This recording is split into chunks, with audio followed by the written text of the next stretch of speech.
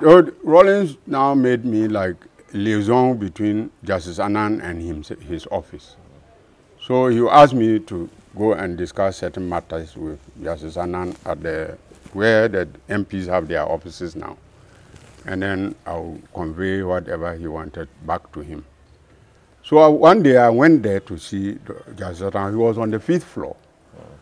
And the escalator was working. I mean, the lift was working. So I took the lift and went and discussed some matter with Justice Annan. And I was coming down. When the lift opened, I ordered the lift to 5th floor. And the lift opened.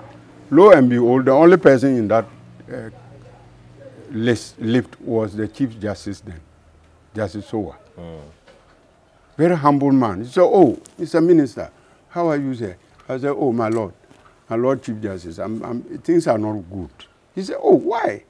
I said, no, I want to leave this so-called revolution and do something else. He said, really? Are you serious? I said, yes, I am very serious. I mean, the thing, I don't see it anymore. I don't see the point. And I'm a young man. I don't want to waste my youth. So what do you want to do? I said, I want to be a lawyer. Really? Are you sure? I said, yes.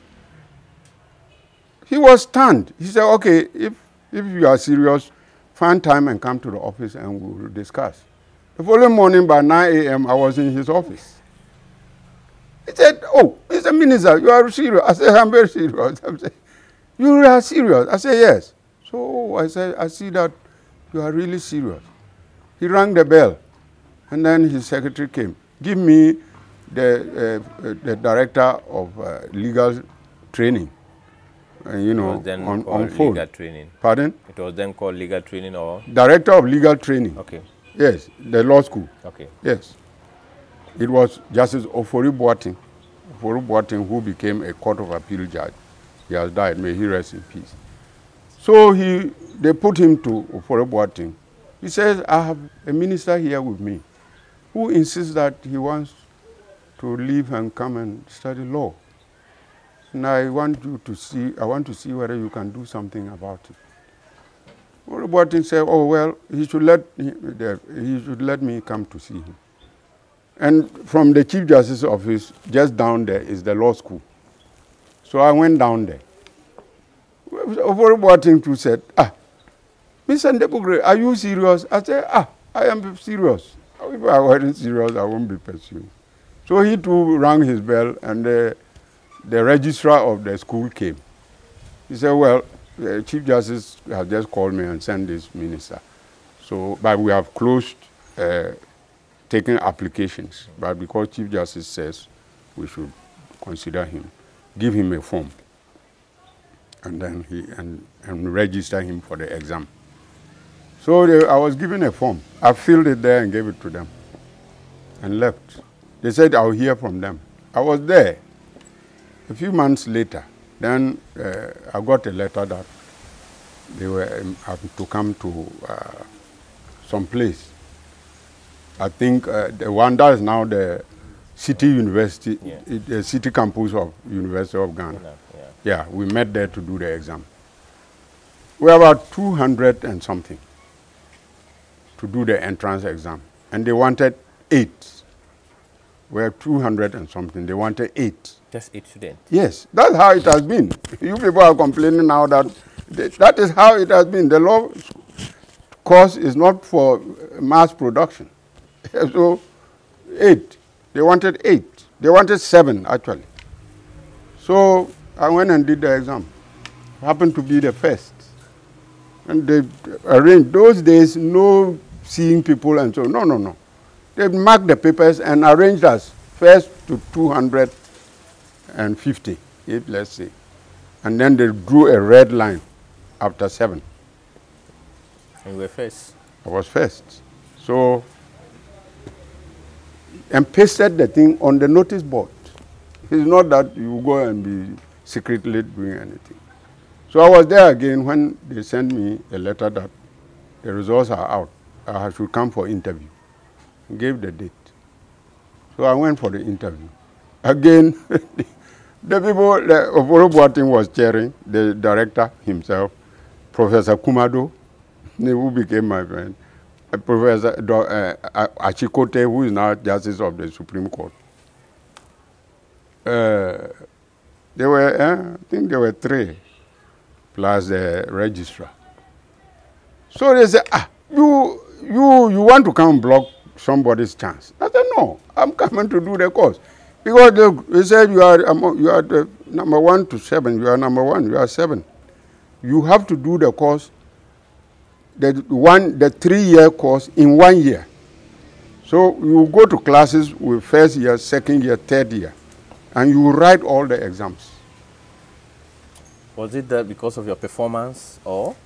No, the first 7, we were to do that, not only I. Okay. The first 7. Then somebody came and a lawyer came from Tamale and pleaded, and they added his son. So we're 8. We're 8. Oh, these lights. We were 8. So we were to do the course. That's how come I am acquainted with all the so-called big men and women in Ghana now. Okay. Because those who were in first year, somebody like Dr. Kumbo was in second year. Somebody like Justice 𝗲𝗵𝗵 was in second year. Somebody like Justice Derry, who had this problem with Anas, was in first year, and so on. Many of these ladies who are in Attorney General's department and who are doing gender advocacy and all, they're all in second year, you know, chasing me about, because I was the only student with a car. When I'm leaving the school, they all run into the car. So I did the course and did very well in the exam. So how many years did you? 1 year I did, and program that you're supposed to use 3 years. 3 years. So I did, and then I went to the law school at Makola. Then in July 87, I was arrested. You had not completed your... I was first year in the law school. Part 1, we used to call it.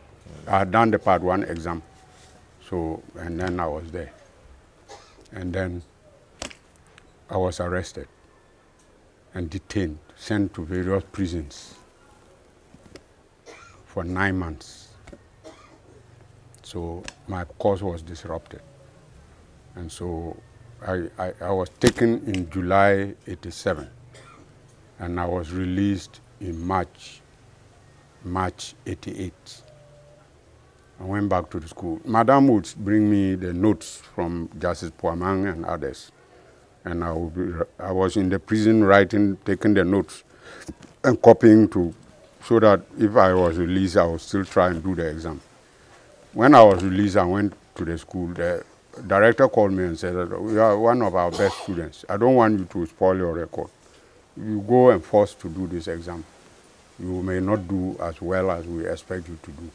So you don't worry, God's time is the best. You will forgo this year and then come and continue next year if nothing happens, so that your record will be clean." So I missed 1 year, and then I went back at the beginning of the following year, and then I finished in 89, and I was called, we did the exam 2 years. Okay. I did 3 years, okay, because I missed 1 year.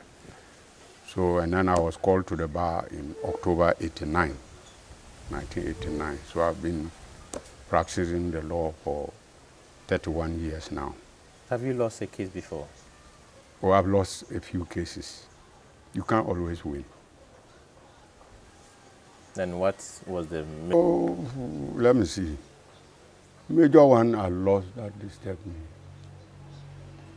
Some of them, they were not taken to the very end. For example, 𝗲𝗂𝗵𝗵 removed the chief of Tanga by a piece of paper and said that he had assumed responsibility in the meantime. And I said, no, you can't do that. The chieftaincy position is not a civil service or public service position. It's a private, the courts have held that the skin or stool is private property. It belongs to a family. And in Kosal, it is like 𝗓𝗋𝗃𝗃. It is not like anything you can apply and go and just occupy. So even though you are the head chief, you are the paramount chief, you cannot be chief of Tanga. Okay.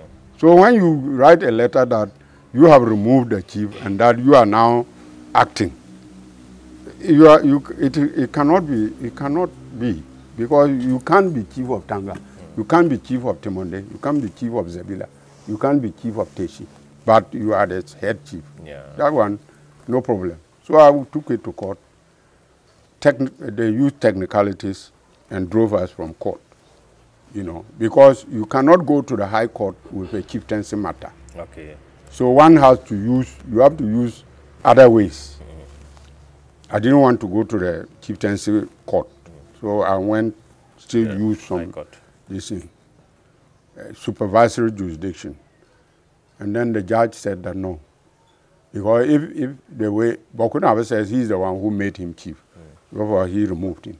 And I am saying that yes, it is rather the people, the kingmakers of Tanga who selected him and brought him to Bokunawa just to enskin him. So he did not have the authority to remove him without the consent of the Tanga people.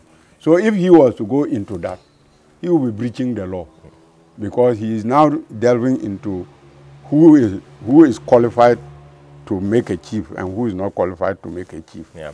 So a lot of people really like you. I mean, down south, down north, they talk about you and how you practiced the law for so many years. Sometimes they're wondering your understanding of the law and how you've been able to succeed or win certain cases in court. What do you think that is making people love you? I mean, when you speak on radio, talk about criminal issues, talk about issues that concern the people. I mean, people admire and they always want to talk to you. What do you think could make people, Ghanaians, like you so much? That's an unfair question. You have to ask those people. I don't know why people like me. I wouldn't know why people like me. But I suspect to maybe